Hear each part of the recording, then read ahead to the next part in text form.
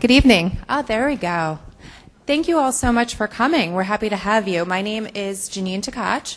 I'm the president of the Women's Network here at SEI, and along with 17 other representatives from all of our business units and competencies, we're bringing you a whole suite of fall events kicked off by the Jen Groover event tonight, as we call it internally.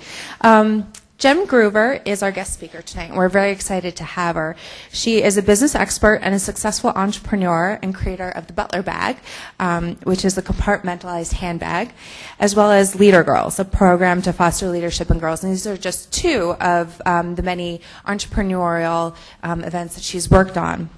She's also a lifestyle expert and content creator for major networks like NBC, MSNBC, CBS, Fox, and more. And tonight she's going to share with us how to really tap into and identify your passions and strengths to lead with purpose and conviction, which is why we're having her here today. The Women's Network is here to foster success in our employees, especially in finding your strength and passions to make sure that we can bring them to work. So really excited to welcome Jen Groover here tonight, so please give her a round of applause. Thank you.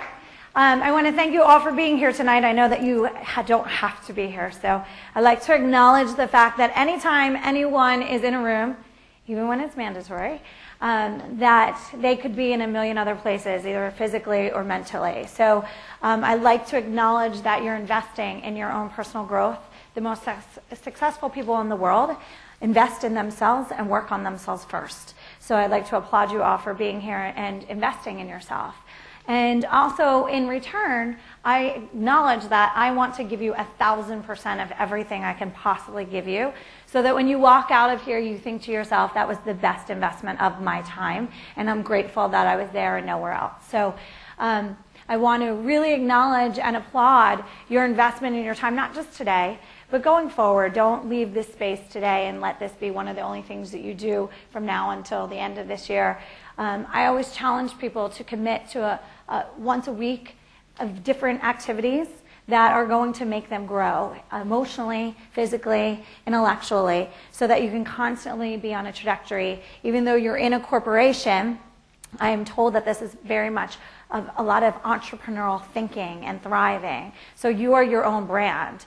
And the more you can brand yourself and stand out, the more productive you're going to be, the more successful you're going to be, and the more fulfilled you're going to be, which is the most important thing. One of the biggest topics to align with passion is really happiness. And happiness is what every single person in this world wants. It is the common ground and the commonality between every single person in every single country, with no matter what your background is. And so we're really going to talk, the underlying tone of tonight is, how are you happy? How do you become happy? Because once you're happy, you can achieve all of your goals, all of your relationships thrive, whether they're personal or professional. All of your leadership thrives because people want to be around you. And when you're happy, you're more mentally clear and you're more productive. And therefore, your output of what you're doing is at a greater magnitude. So that's the underlying tone of everything we're going to talk about tonight. How does it bring us back to happiness? I always joke that I became an entrepreneur when I was in first grade, when Sister Elizabeth tied me to my chair with yellow yarn. That's a true story. Sister Elizabeth did not get the fact that networking was going to be my biggest asset in my personal and professional development. She didn't realize I was going to be a skill set that I needed to become an entrepreneur and thrive in the entrepreneurial world. But networking is such a powerful thing. And I bring that up right now in the very beginning because human interaction is the greatest capital that we can have with ourselves. It's the greatest opportunity for us to grow. With every single person that you come in contact with and you network with, you have an opportunity to learn and grow. Those relationships come to you so that you can learn about yourself, see a reflection of who you are. And so human capital is your greatest asset that you have for every elevation that you have in your life. So if you're working on a passion, like I had said, something investing in your personal growth, that growth is going to come more when you're doing it with other people, when you're surrounding yourself by other people in order to learn and grow. But as an entrepreneur, my real journey began when I was in college. I went home for holidays and I went to the gym, and I did this thing called step aerobics, which definitely dates me. Yes, I know. And I went to the gym, and I did step aerobics, and it was really new and exciting at that time. And I did this class, and that hour went by so fast. And I thought to myself, this is amazing. I'm working out, and I don't even feel like I'm working out. I feel like I'm dancing the whole time. This is awesome. So I went back to my university, which was Kutztown University. So in this, yeah, great, some KU people here. So I went to Kutztown, and I said to the directors, we need to get about 100 steps. I need a boombox, literally a boombox, and I need a gymnasium so that I can host these classes, so that we can motivate people and forget that whole freshman 15 philosophy, and we can get everybody in shape. Because I was an athlete all through high school, and in college I was only playing soccer. So for someone who had played 3 and 4 sports their whole life, I felt very sedentary, and I felt like I was going out all the time, and I felt like I wasn't eating as healthy. So I wanted to motivate people. So they said, okay, they bought me these 100 steps. They paid me to run this athletic program, this teamwork that I pulled together with other people who were passionate about fitness. And next thing you know, I had 100 people in a room the first night with a boombox. What I forgot to ask for was a microphone. So I am in an old gymnasium with the craziest, loudest acoustic, the worst acoustics, I should say, in the world, screaming. And I got the greatest high ever. I had chills all over my body as I looked around the room and I saw 100 people motivated, moving, even when they were doing the grapevine in the wrong direction and bumping into each other. I found such great excitement and energy from that moment. And I thought to myself, this is awesome. This is such a great feeling. I'm looking at all these people so motivated and so excited. And so I did that throughout the rest of college. And then when I graduated college, I had a degree in education and psychology. My dad is extremely old school, and he believes that whatever you get a degree in, you should do for the rest of your life. That was not my idea at all. I was getting my education and psychology degree because I really didn't know what I wanted to do, but I figured that degree would be beneficial for everything that I could possibly do. And so when I graduated, to appease him, like many people do, I went to teach kindergarten for a year, and I confirmed that that was what I did not want to do for the rest of my life. And God bless the people that had the patience to do that, which was not me, but God later gave me twins to teach me the thing that I needed to learn the most. So I went to my father after that time period and I said, I can't do this. I don't like it. I'm driving to school every day feeling sick to my stomach. I want to get a car accident so I can be late and have a good excuse. I'm wishing ill will on myself. This can't be normal. This can't be how life is supposed to be lived. I don't want to live the rest of my life like this. So I said, I want to go into the fitness industry. Now, the fitness industry, this is 1995, 96. The fitness industry was not at all what it is today. And so my dad said, how on earth are you going to make money doing that? And I said, I have no idea. But I know that I'm passionate about it, and I'll figure it out. Because when you're passionate about something, you can create amazing things around it. And so I found this path that I kept following my passion, and all the things and tools and people that I needed kept popping up. I started a gym in Wilmington, Delaware. I partnered with a guy who had a personal training business, and he wanted a group fitness business. And that was my favorite thing, group fitness. And my last name being Groover, I called it the Groove Shop. And so next thing you know, I'm in business with this aerobic studio and personal training business as the Groove Shop. From that moment, I became a national level fitness competitor. I worked with Reebok on the aerobics performance team, and I started corporate fitness programs at companies like NBNA, AstraZeneca, DuPont, and all of the other large corporations in the area when group fitness programs were not being done. I had no idea what I was doing. No idea. But what I did know is that I was passionate about what I was doing. And what I did know is that I had an intention. And my intention was to inspire and empower people. And when your intention is greater than yourself, all things are possible. When your intention is authentically bigger than you, people show up to help you along the way. So on this journey, I started to lose sight of why I really got on this path. I became caught up into the fitness industry. As I was doing my competitions, I started to define myself by my body fat content, by the size of my clothes. And I got ill at 26 years of age from overtraining and overworking. I had massive oxidative stress, which started to attack all of my organs, including my kidneys, liver, heart, thyroid, and adrenal glands. You could imagine how it feels to have those major organs start to not function at a high level. The beauty of it is at 26 years of age, I learned the value and the essence and the number one priority of health.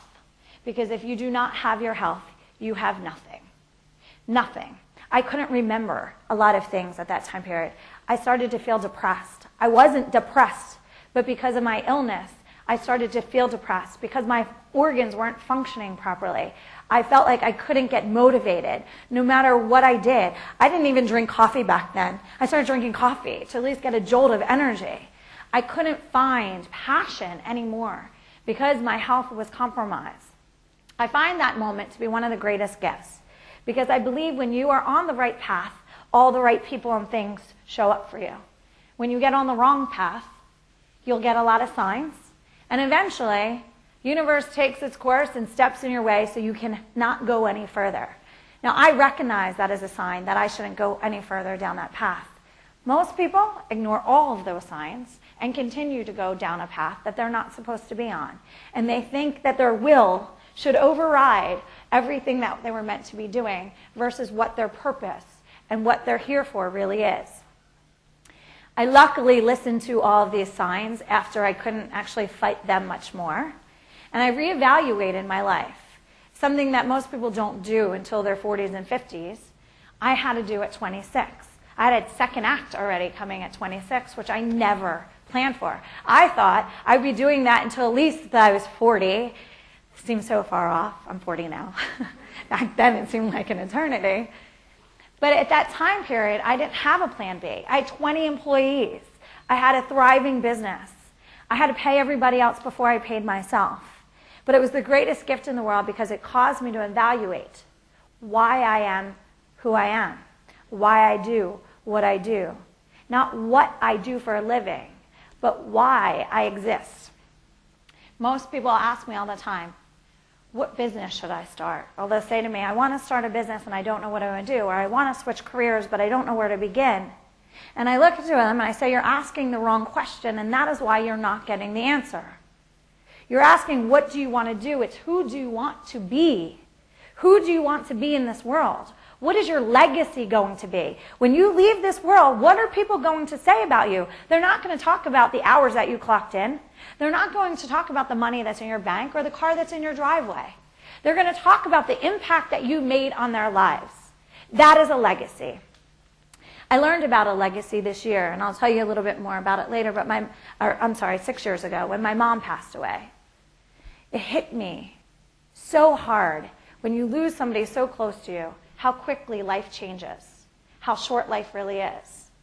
And so a legacy, to me, is the number one question where you start.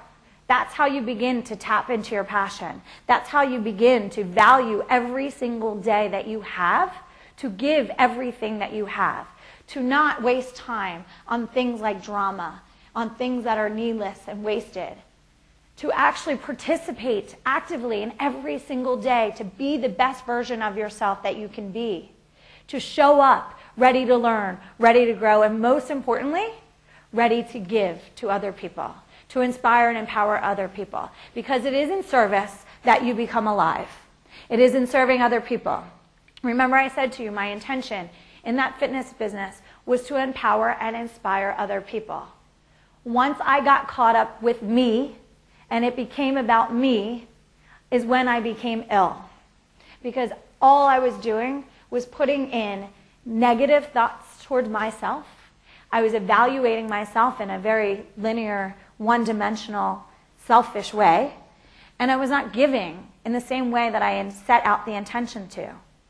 And so when you live in a place of all about me, then you begin to wither and not give the passion or the gifts that you were given here. I always say to people, if you want to figure out who you are instantly, One action step, you want me to give you the one action step that you need to do? Go give service to somebody else. Go give service. Volunteer somewhere. In that moment, if you volunteer somewhere where people are less fortunate than you will quickly learn who you are and what you're capable of and how valuable your life is. Not for yourself, but to other people who have less than you have. I did a PBS special this year called Empowered. And empowered is something that's a word that's used over and over again. I was reached out to by PBS to do this special called Empowered because they wanted me to share my unique, as they called it, vision about what empowerment really is. When people think of empowered, they think of someone who's really strong and intense, someone who's a powerful leader in a very masculine energy way. Or they think that it's power over somebody else, someone who can lead, but also have power over other people. My definition of empowerment is to have enough power within so that you can lift up others who can't yet lift up themselves. That is truly what empowerment is. And so I learned that at a very young age, but I didn't know how to articulate it or define it back then. And I continued on my path as an entrepreneur. And all of these amazing things continued to show up and arrive for me as long as I stayed on my path. And so what I want to share with you today is how do you get to a place of being empowered? How do you become a leader that just radiates positive energy, that attracts people to you like a magnet, so that you can be the most productive person that you can be, so that you can share your gifts with other people and make an impact that leaves a legacy greater than your status or your title, so that your legacy has an impact in a way that people are talking about it for decades to come. How many of you want that? I think all of us do, and it doesn't have to be on the magnitude of what people think, Hillary Clinton's doing right now.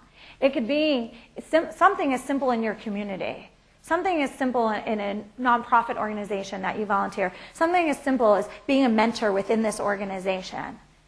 That's a powerful thing. That one person's life that you touch and you don't know where they go and who they're going to become is powerful. So the process begins by asking, as I said, what is your legacy? What do you want people to say about you? What do you want people to remember about you? And the next step in that is to evaluate the trigger moments in your life. Now, this is the hard part for people. This is an emotional part for people. The trigger moments in your life are usually not good moments. They're usually strong, adverse moments. They're moments that you don't want to remember. They're moments that most of us don't want to talk about and we shove under the rug. Those moments are actually the moments that make you most powerful when you embrace them and not allow them to make you a victim. Those are the exact moments that unlock the key to your purpose and why you're here. If you actually allow yourself to see what they are, evaluate what they are, and be truthful in how they affect you. I'll give you an example of mine so you can understand the theory or philosophy behind this. When I was younger, when I was in 7th grade, my father cheated on my mother. I caught him cheating on her, which is a big thing for a young girl to observe. I had to tell my mother because I couldn't live with knowing this. My mother, when I told her, she said to me, I know. I've known for a long time. But what I will go through in leaving is going to be a lot worse than what I will go through in staying. Now, what I witnessed up until that day was nothing wonderful or blissful or anything happy. So I thought to her, it can't be worse. It can't be worse. Just go, be free, fall in love again, be happy. And she said, it's not that easy. She said, but what I do know is to have you as a daughter, I need to set an example for you so that you don't allow things like this to happen to you, to be in a position like this. So she confronted my father, and when we left for the weekend, he left. We came home. He was gone. All of his stuff was gone, and he left $400 on the table. I watched my mom, who, by the way, was one of the most powerful, strong women that I have ever met in my entire life, who was not afraid of anything in my mind except for my father. This woman who was so powerful and strong, she spoke in front of tens of thousands of people. She ran campaigns for politicians and created one of the first televisions for Cablevision to put them on the hot seat when they weren't living up to what their commitments were. This same woman, when she would come home, would be diminished. Her light would be diminished. Her strength would be diminished in every turn possible. And when he left that day, when he came home and she saw that $400 on the table, she collapsed completely into a chair and was hysterical. From that day forward, my mom, emotionally, physically, and mentally, was completely drained and not there. She fought so hard to financially provide for my brother and I, but it was really challenging when she was going through so much of her own turmoil and stress.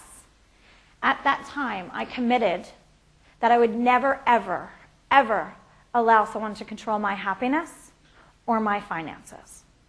At that moment, I made a contract that I didn't even realize that I made.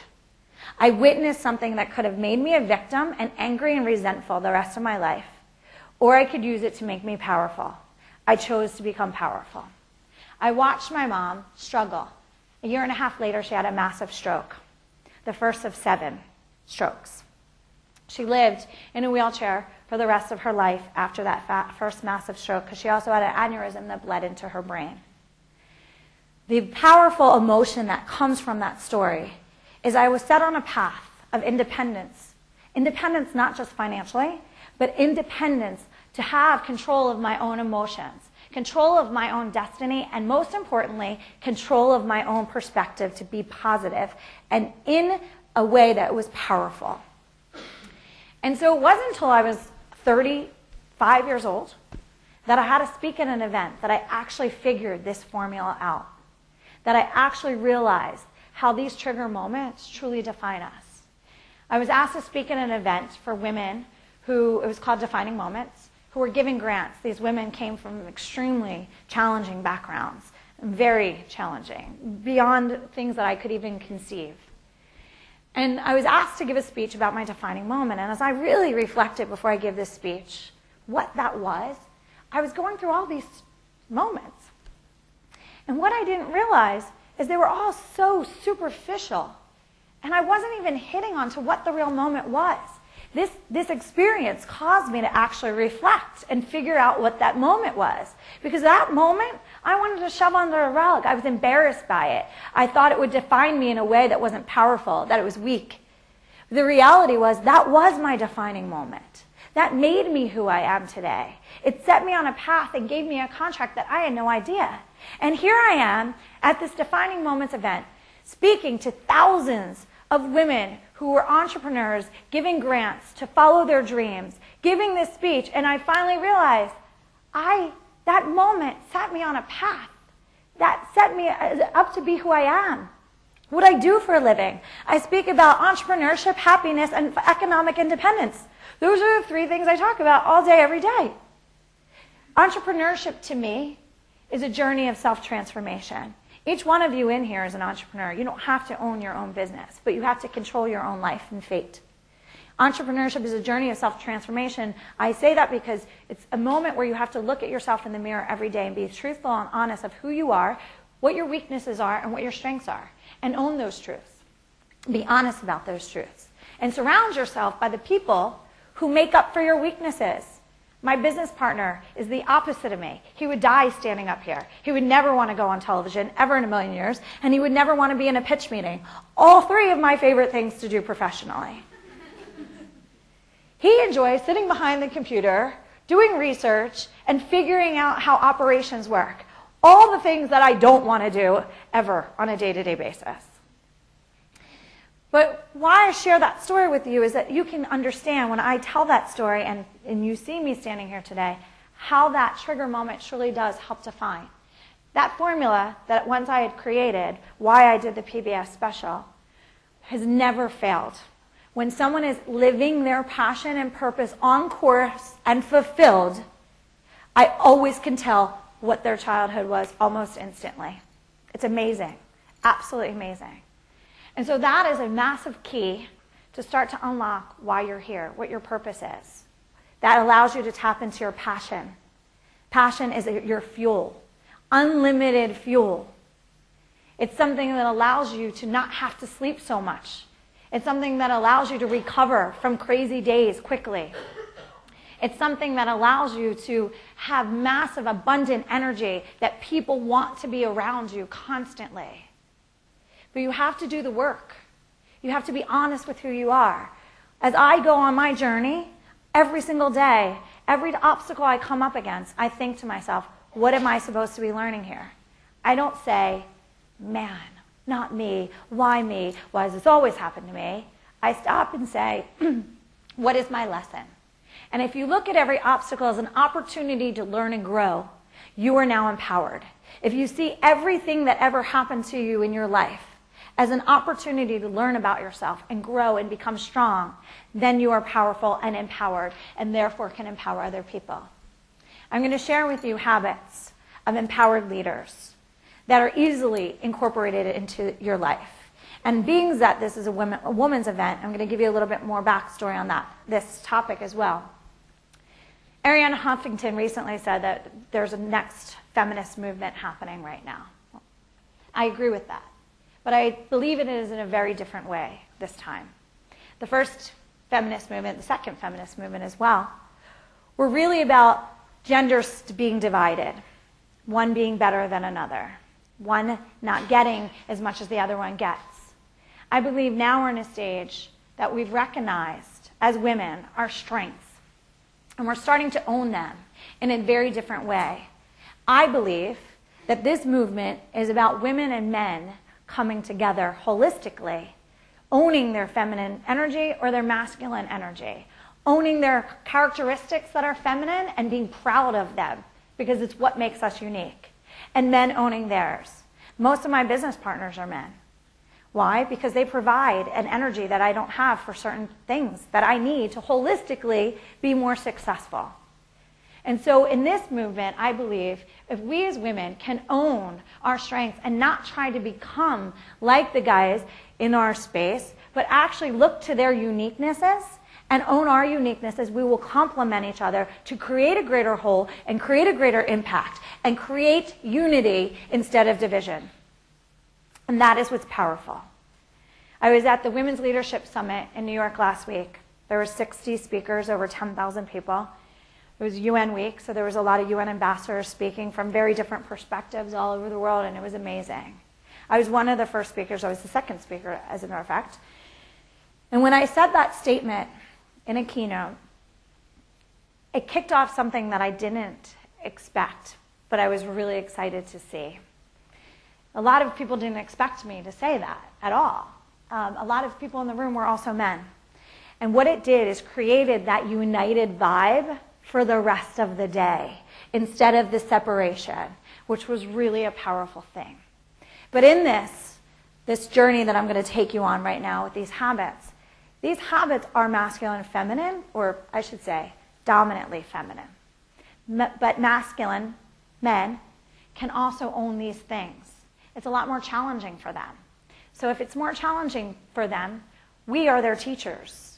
They've taught us a lot of things about operations and things like that in business that are more masculine driven. We now have a lot to teach. But we have to embrace it and not play by the old rules. Not play by what was done before, but play by what should be done now in order to create united fronts, in order to create a holistic impact that is greater. Because that's the only way change happens. If we keep repeating the same mistakes, we keep getting the same results. It's proven. So the only way that we can evolve and change is recognize our own evolution. Women have evolved a lot quickly, to the point where a lot of my guy friends and colleagues say, I don't even know what to do anymore. I don't even know how to handle the evolution. And it's not being mean. What our job is to teach them. We speak a different language, just as they do, to us. But if we can actually teach and communicate, then we become more effective together. The first habit of empowered people is to become more mindful. Mindfulness is the foundation. Everything else I'm about to say after this makes no sense at all if you are not mindful. Mindful of every single thought that you think. If you think negative thoughts, you will get negative results. If you think negative in a victim way, you will become a victim and stay a victim. If you think I can't, you won't. If you think I will, then you will. I know the word, or the book The Secret is talked a lot over the last almost decade. Bob Proctor, the man who actually taught the woman who wrote that book, was my personal mentor over 13 years ago. It is not theory that's thrown out to sell a book. It's quantum physics. It's quantum physics, proven, all in theory. It's the law of attraction. They're all laws of physics. Your thoughts are energy. That energy is a frequency. You can have a low frequency, which are negative thoughts, or you can have a high frequency, which are positive thoughts. If you're thinking low, you're attracting low. You're attracting people, circumstances, and lacking opportunities. You're thinking scarcity. If you are thinking abundance, positive, you are attracting abundant people with good energy, doing really good things. Which way do you think you're more successful? The high frequency thoughts. I want you to start thinking about that from this day forward. Am I in a high frequency or am I in a low frequency? You'll know by your energy. The second I do like a scan, it's almost like doing a body scan. Where am I at? What's my frequency? I won't walk into a meeting if my frequency is not high. What's the point? If I can't get it high, I start skipping. Kid you not. Skipping. Do you ever watch kids skip? It actually like ignites like excitement and energy, and your energy's up, or I crank the tunes in my car. You have to have your energy up in order to attract the things that you want. Every thought that you think, every word that you speak. So you think, and then you put your words. That's even more powerful energy. So if you say to your team, I hope that we can do this, or we will do this, how do you think people are following you? I will. Because if you tell me, I hope, I'm not going with you. I'm not getting on that lifeboat with you. I'll go on my own. Your words are powerful. It defines how people follow you. It defines whether people surround themselves with you or not. Words are subconscious. A lot of times people don't even know what they're hearing or feeling, but they're not liking it. How many of you have ever been near somebody? They barely even said a word, and you're just like, oh, I just don't want to be around them. I don't even know why. It's because their energy was at a low frequency. Even if they put on the greatest, most charismatic smile and handshake, their frequency is low. That's why you didn't want to be around them. So think about that. Where am I at? Do people want to come to me and be attracted to me? Or are they repelled from me? Sometimes they might be. Those are things that all in your control, and it starts with your thoughts. Your thoughts, your words, the people you surround yourself with. Mindful of the people you surround yourself with. I live in the drama-free zone. Literally the drama-free zone. I refuse to allow any drama into my space. And I'm very clear at articulating that to people. When I hear people gossiping, when I hear people complaining, when I hear people being negative, I say your drama is now in my zone and you need to step away from my zone. Because this is the drama-free space. Once you say that to people, no one calls you complaining. They might call you with issues so that you can work through them. No one calls you complaining, no one calls you gossiping, and no one brings their stuff into your space. My daughters, I have 9-year-old twin daughters, and children learn everything. They hear everything, they see everything. You are their model. Last summer, I locked myself out. I had a key, I took the little key, put it in my wallet, because I didn't want to have my whole keychain. And I thought I locked ourselves out. And I said, oh no, I can't find the key. And my one daughter, Morgan, goes, oh great, we are going to be locked out all night. And Madison looks at her and she goes, could you please keep your negative thoughts out of my space?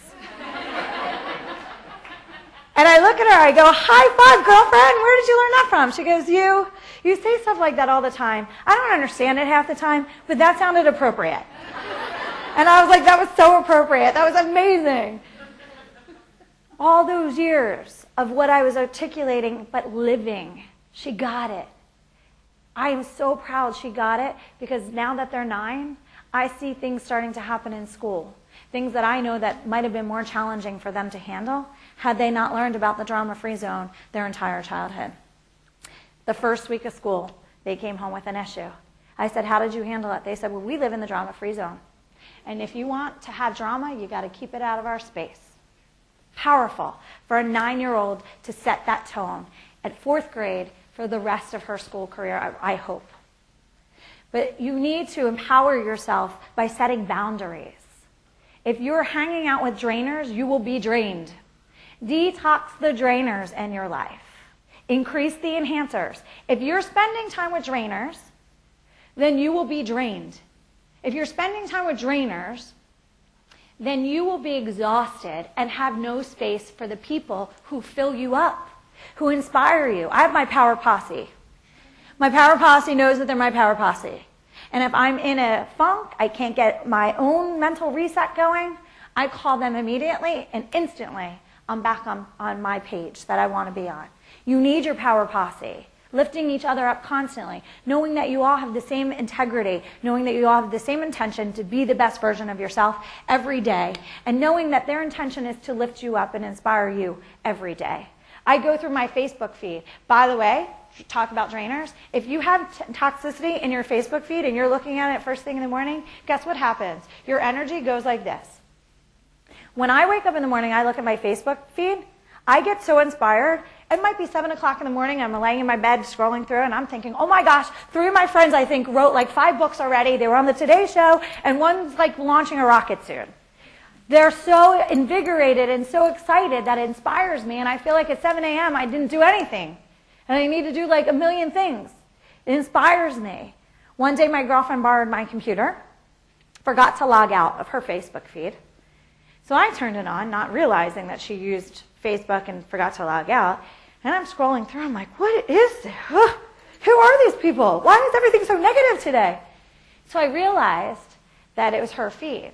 And I said to her, how on earth do you function after reading that all day? I'd be exhausted, I'd be drained, I'd be agitated. That just by reading that affects your energy. All of these things that you don't realize, that you're not mindful of, affect you. What you watch on TV. I'm on TV, I don't watch TV. Why? Or that's a lie. I watch Dancing with the Stars. And I watch my daughter's children's shows on Disney, which I think are hilarious. But I don't watch TV, I don't watch the news. I don't watch negative things. I don't watch people killing each other. Why? Because I don't want that in my subconscious. I can find the news out. I don't need to listen to it for 12 hours straight. But my friends that are in the stock market, they always have CNBC on in the background, and I go, why do you do this to yourselves? Why? Just because all you're hearing all day is this. It's not like you're doing anything with it. You're just torturing yourselves. And so if you listen to negative things around you, whether it's the television shows that you're choosing, it affects you. I was on the train last week going from Philly to New York. Every single one around me was complaining or gossiping about people. I was so upset I didn't have earphones. Like, I wanted to be like, me, me, me, me. All this noise, it was so early in the morning. It was like secondhand smoke. Literally like breathing in secondhand smoke for me. It was like stifling me. If you don't notice that, I want you to get at a point where when someone's negativity is like secondhand smoke to you. It's powerful. The books that you choose to read, the magazines that you read, they affect you. If you're having body image issues, probably not a good idea to go through Us Weekly and Star and In Touch and all those magazines every single week, desperate to approve your own self-sabotaging thought process.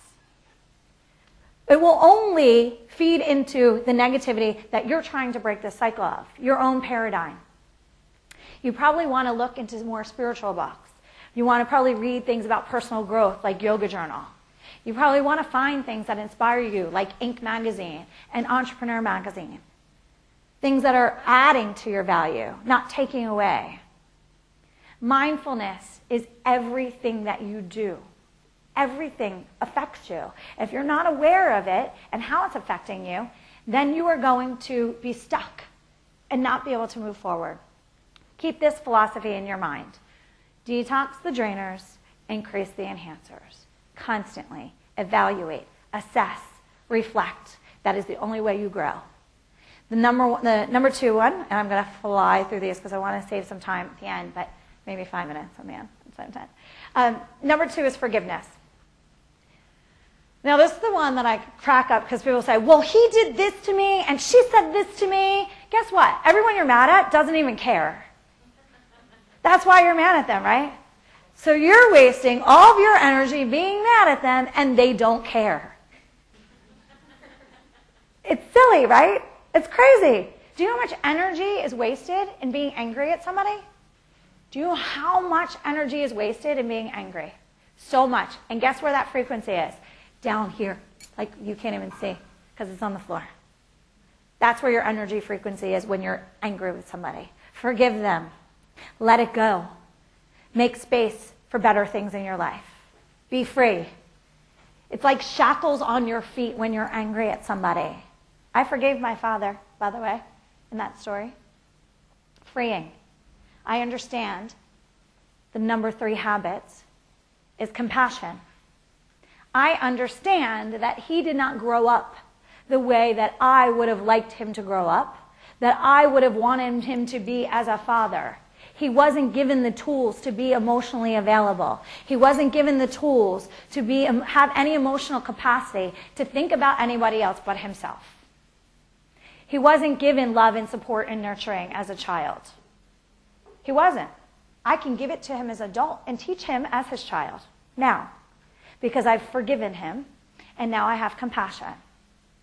And now my daughters get to see a cycle broken. My daughters get to see me teach him. So they get to learn what compassion is and unconditional love is.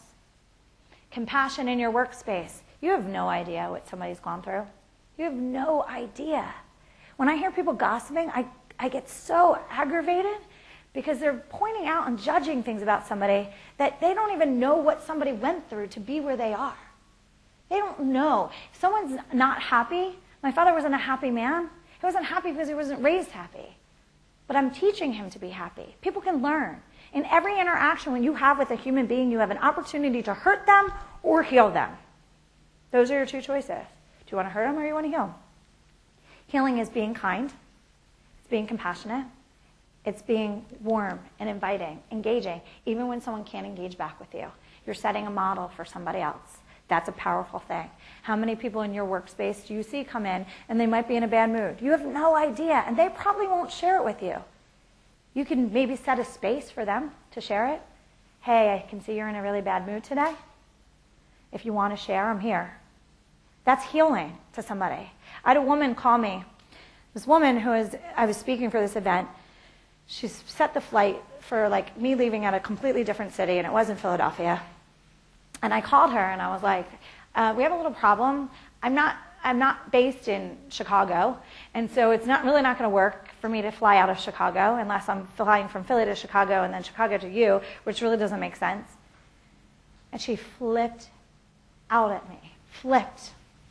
And I said to her, I'm not sure what happened in your day today, but I think it's probably best that we hang up. And you can call me whenever the space is cleared for you to have the conversation that's proper right now. And now is not the right time. We hung up.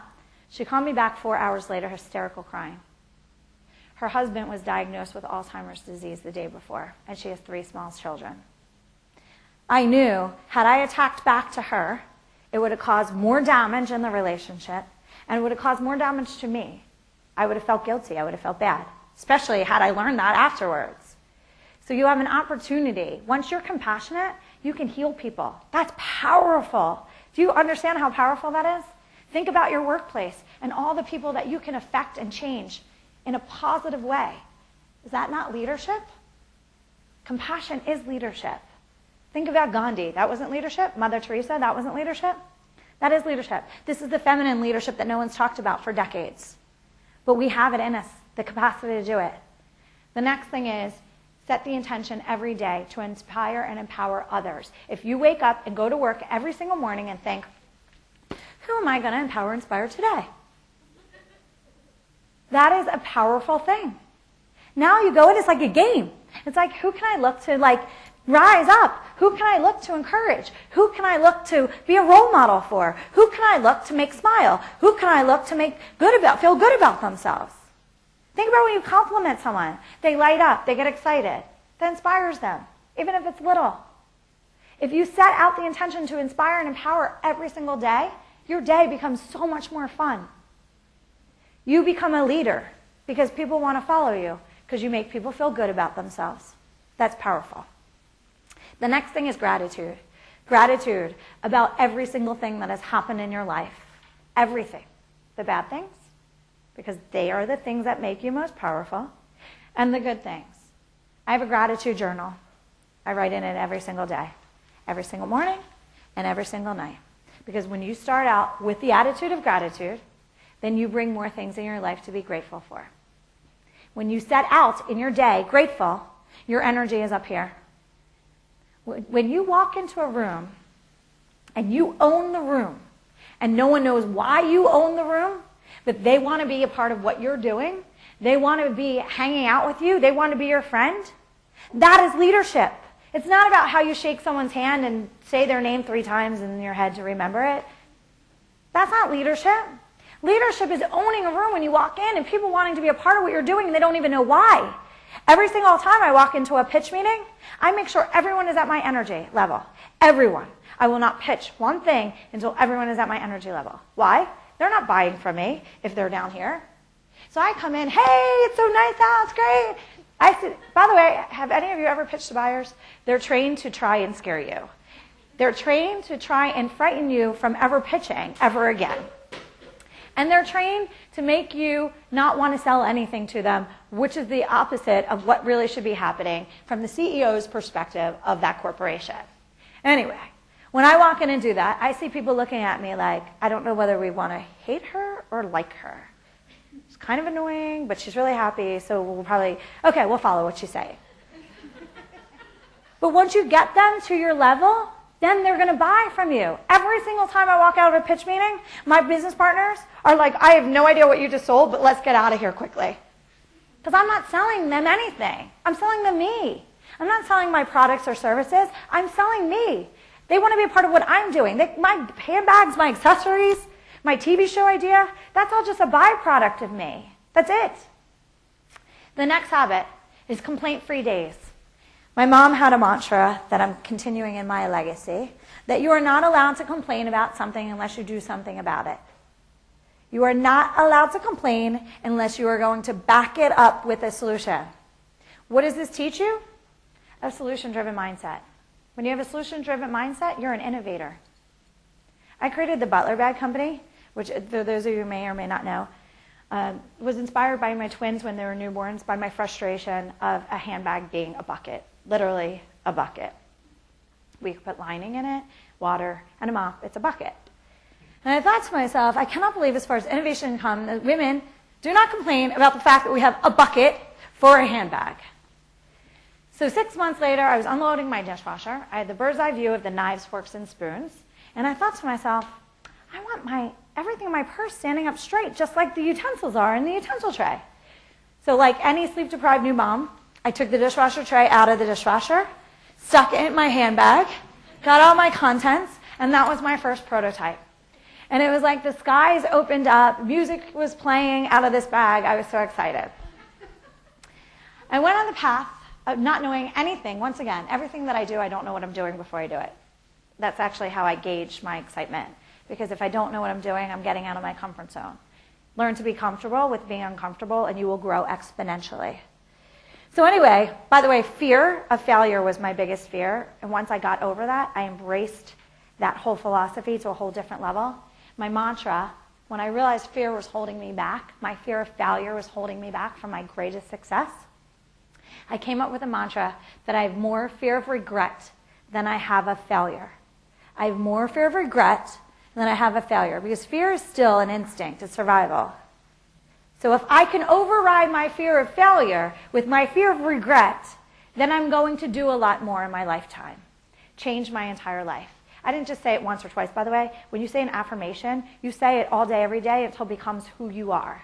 Until it just becomes who you are. I don't think about that anymore. I almost forget about it because it is who I am. I have no fear in business whatsoever.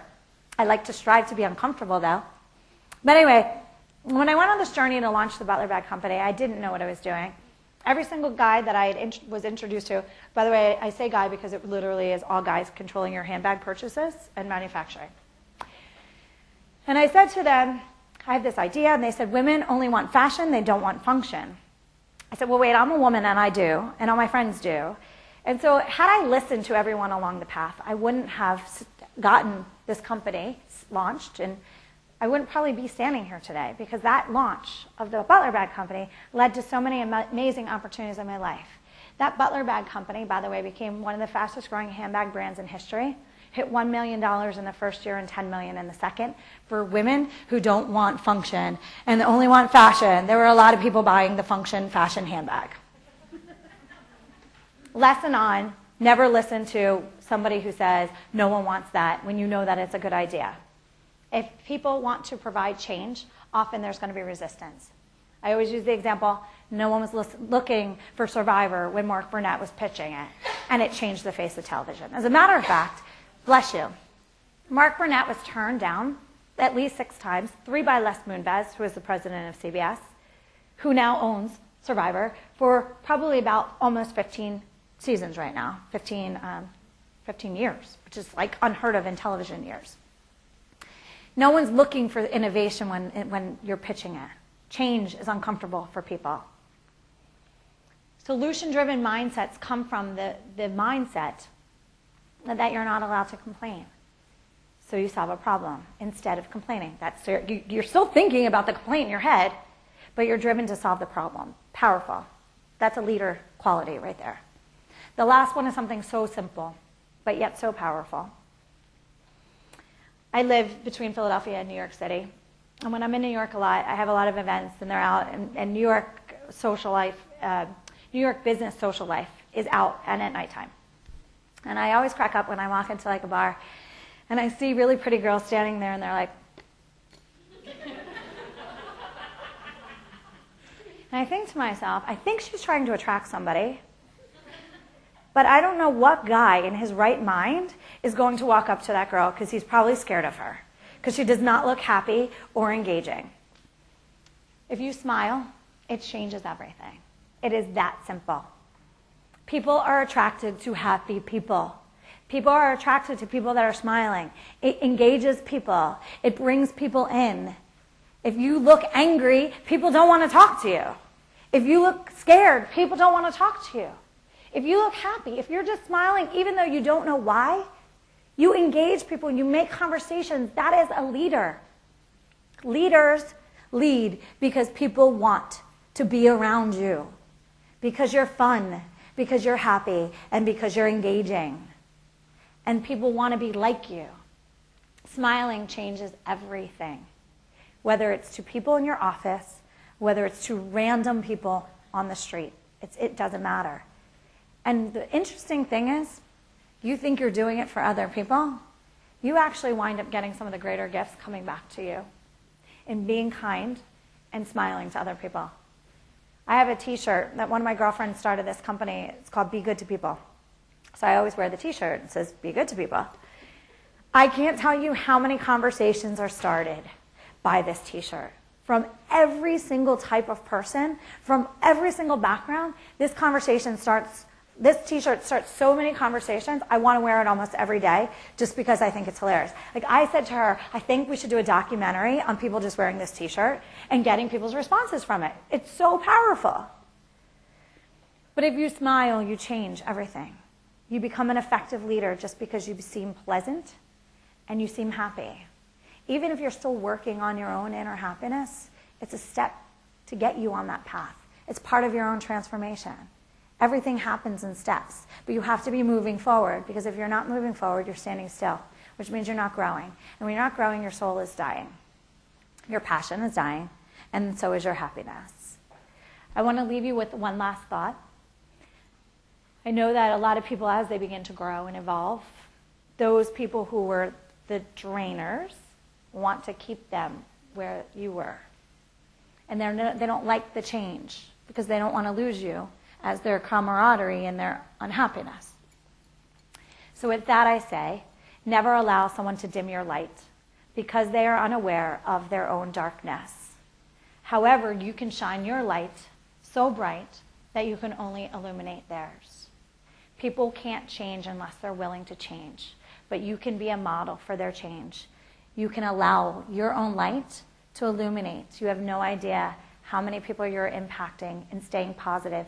Even if they seem unhappy, even if they're trying to bring you down, you're impacting them, and stay strong in that space, and you will be the most effective leader possible. I thank you all for being here tonight. I know that you didn't have to be here, as I mentioned, so I hope that I gave you enough abundance to walk away with. Have a great night.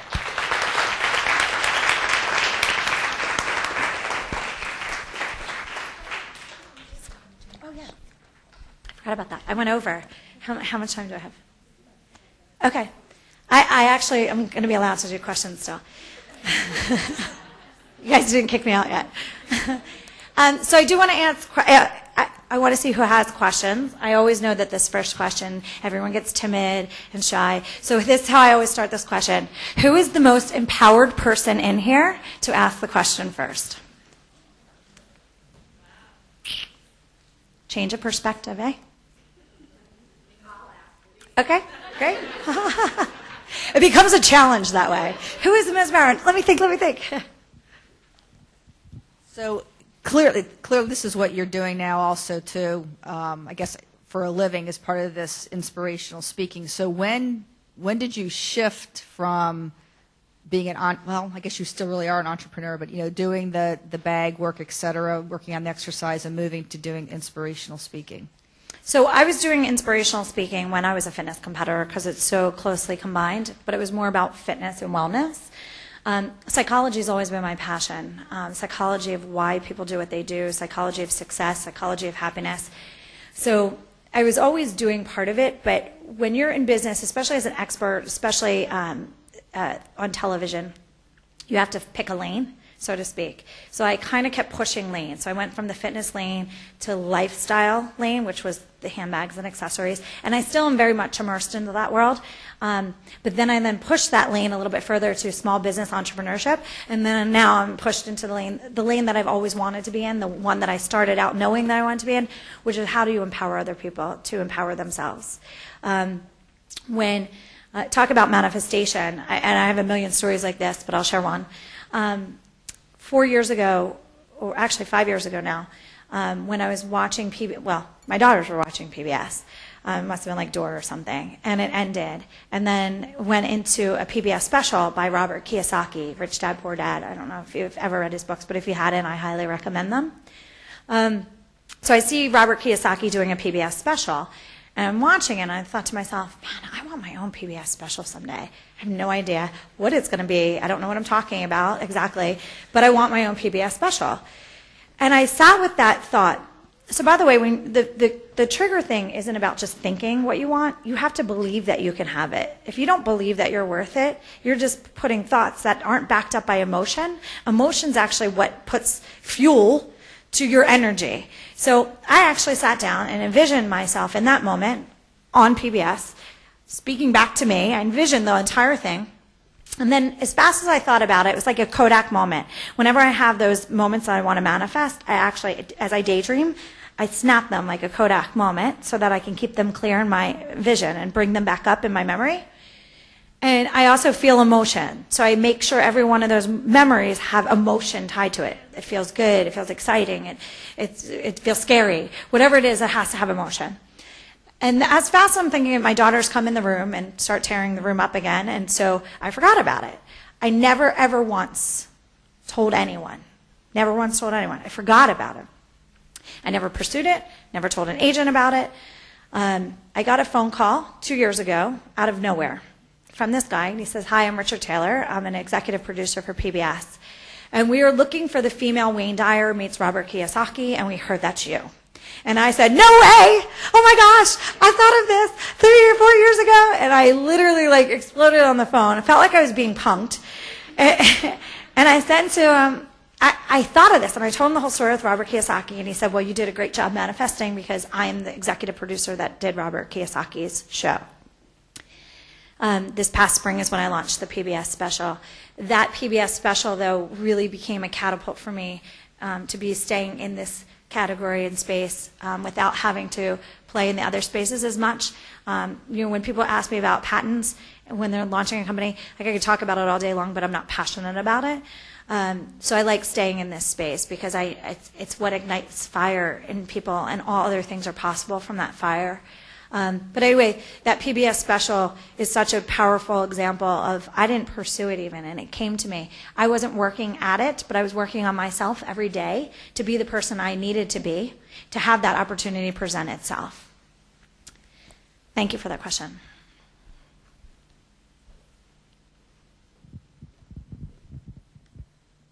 Great job, by the way. Thank I think you. This is very motivational and powerful. But one question I had is, there's an article from the Huffington Post that's kind of going viral in terms of Gen Y. So I'm a product of Generation Y, born to be like ambitious, and you're raised, oh, you're so special, you can be whatever you want to be. And then what they're saying is, happiness equals your reality minus your expectations, and our expectations are inflated, and our reality may not be as good as what our parents have maybe told us it would be. So how do you deal with that?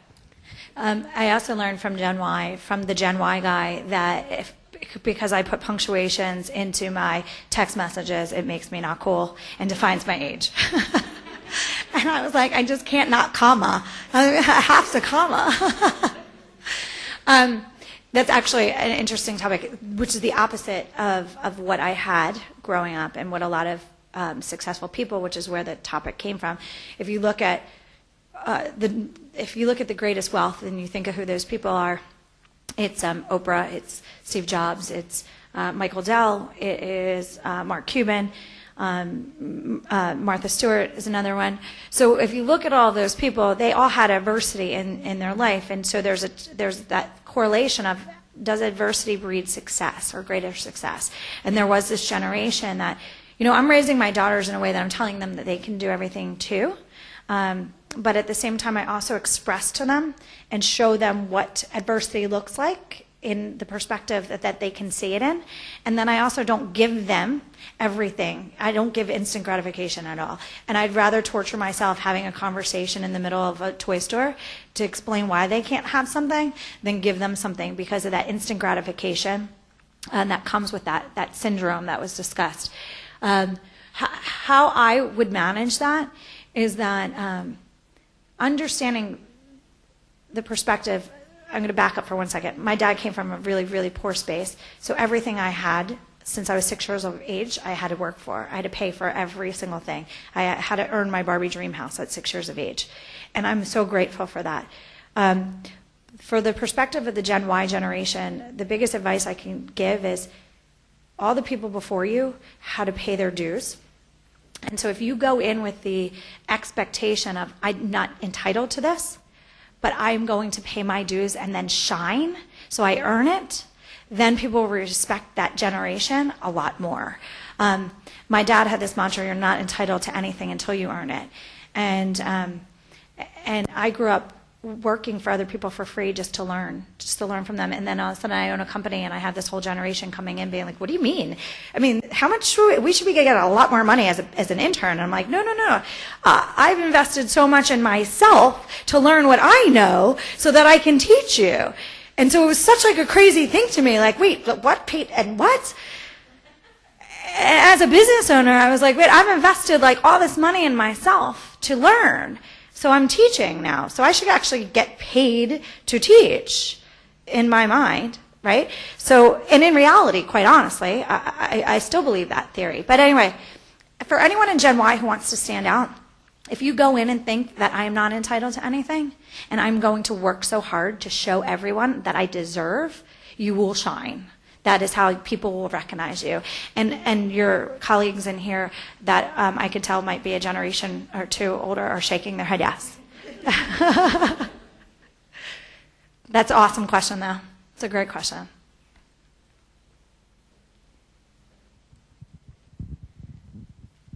Okay, so like you, I also graduated from Kutztown, and I also graduated in education. And I was a teacher, and I taught kindergarten. And patience weren't your thing either? Actually, I loved it. I loved education, but I see it going in a direction. It's a whole other topic. But in that aspect, I just started working here. I've been here 2.5 weeks. Literally just stopped my job with kindergarten because it was a preschool, so I was there a full year. So I just left there 3 weeks ago and came here. Trying to find something else because I found that with education, I could not do what I wanted to do, even though I worked really hard and I knew that I was really good at what I did.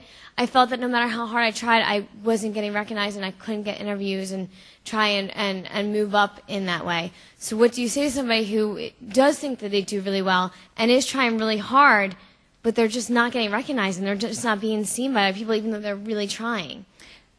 First of all, I want to applaud you for only being here for 2.5 weeks and asking a question right now. Thank you. I really do. That takes courage. Secondly, that's why I'm an entrepreneur. I had the biggest issue with somebody telling me that I could only grow as fast as they said I could because I knew that I did everything 1,000%. That's why I think you're really fortunate because I've learned that this environment here is very entrepreneur-minded, meaning that there's more opportunity to grow and evolve at your own pace and kind of carve out your own space. And that's a unique opportunity in a corporate environment. And so I think that education is a broken system, and it is a whole other conversation that we could have for hours.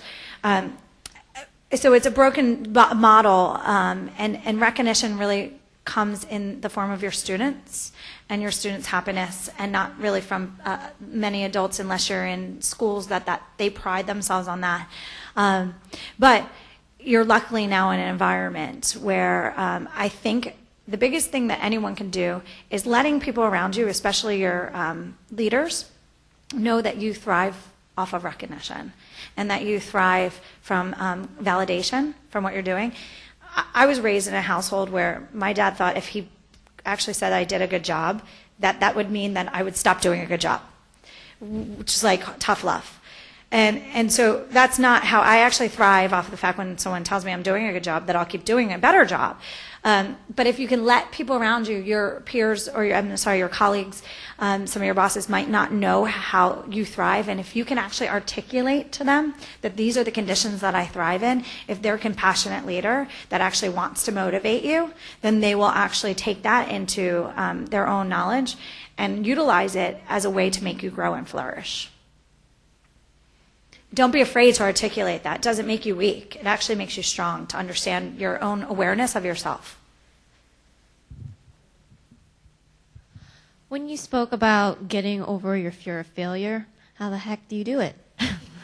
I kept saying I have more fear of regret than I have a failure. A couple things. One of the biggest defining moments for me was my daughters were newborns at the time that I realized this.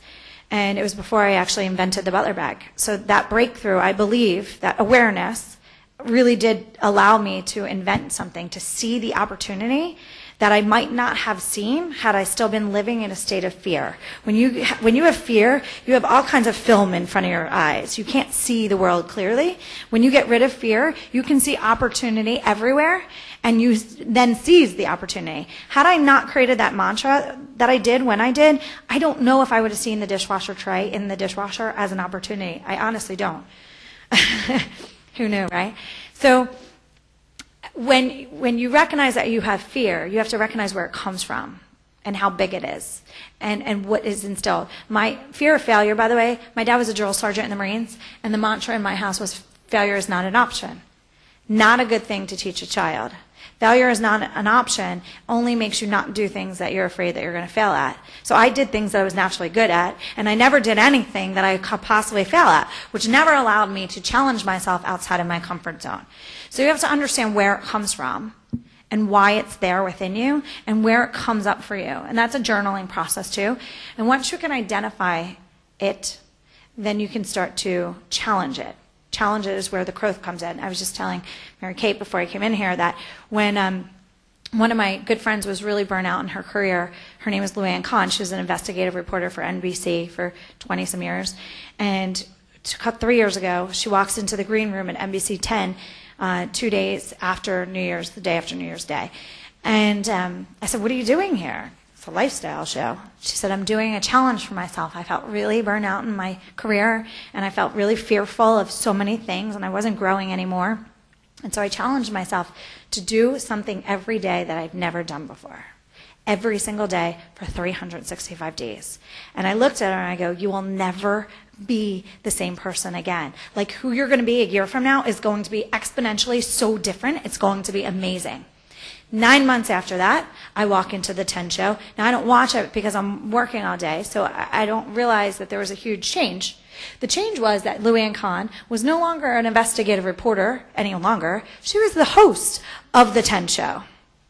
She had grown so much and started to come out of her shell and sparkle and shine in a way that people didn't see her before because she was so down in her own fears that she became the host of the show. She now has a major book coming out and a movie being made about this book. So, to keep that story in the back of your mind, if you want to grow, face your fears every day. Do something, even if it's small. There was the first day she did the polar bear plunge. The second day she was doing an entire day without makeup. Somebody in the television industry for 20-some years to do an entire day without makeup, that's like massive fear, even it was like, doing a day of like walking backwards, something that just makes you look awkward and weird in public really can challenge your growth. So challenging yourself in those fears is the only way you get over those fears. Me launching the Butler Bag Company, not knowing at all what I was doing, that was out of my comfort zone, different than the other companies, because it required so much more inventory and overhead. There was so much more risk involved. Thank you for that question. It's a great question. Anyone else? Yeah, I had one additional question. One topic that you touched on is something that I've actually been, just thinking about through my career, and it's that there's almost sort of a third wave of a feminist movement going on right now where, instead of having gender separation, there's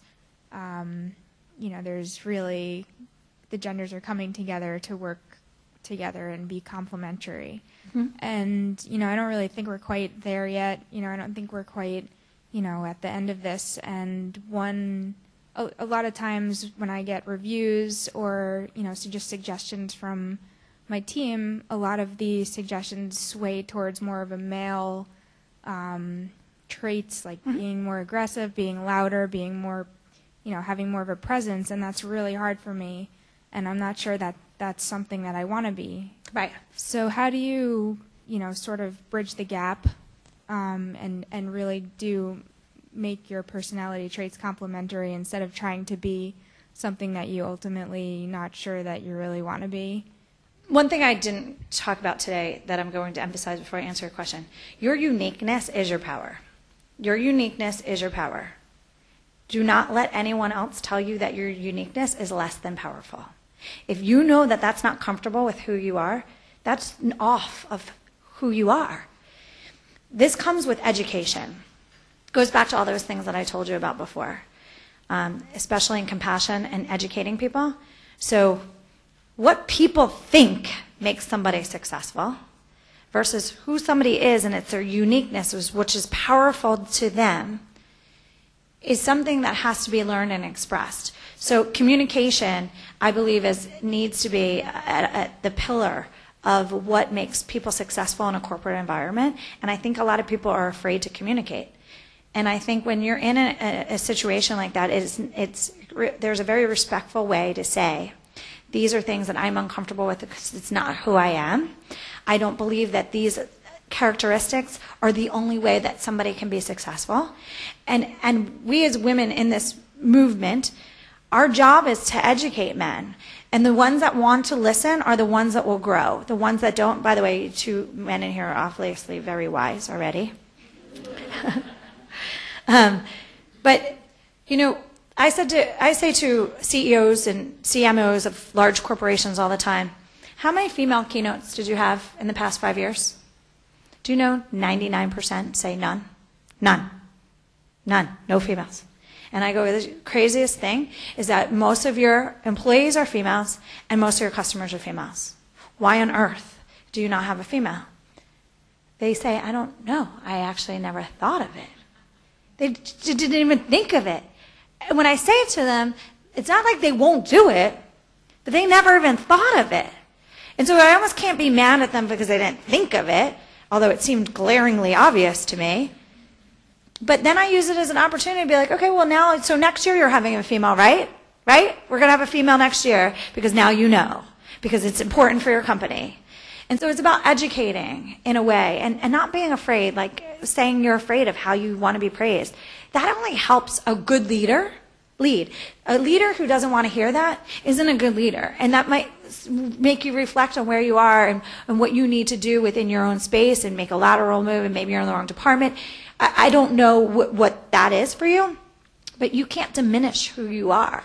And the good leaders around you will help you thrive, because that's how they thrive. If you're successful, they're successful. And that's the only way success really happens. There isn't a good leader that wants to keep their people down, because as I see it, the more successful my people are, the more successful I am. And so that might be something as an initiative for the corporation, and I suggest every corporation, to open that kind of communication as like a process. It's like a relationship. I mean, could you imagine going into a relationship, like an intimate relationship, and not being allowed to communicate your feelings? That'd be weird. It wouldn't be successful, right? You work with these people more than you're in your intimate relationships half the time. It's powerful. Anyone else? We always end on the relationship topic. I always say business and relationships are exactly the same. Exactly the same. And if we could function more in our relationships like we do in business and vice versa, then we'd find a happy medium. Well, I thank you all for being here tonight. And I hope you got a lot out of it. And I wish you much success. Thank you. I just wanted to say thank you again to Jen. It was wonderful. Yeah. And I would probably add something here, but I don't really need to, because you pretty much said everything that we wanted you to say, but also that the Women's Network really does stand for. So we're very happy to have you, and there is more food outside. So if you're able to stay, we welcome you to, and we'll continue to chat. Thank you.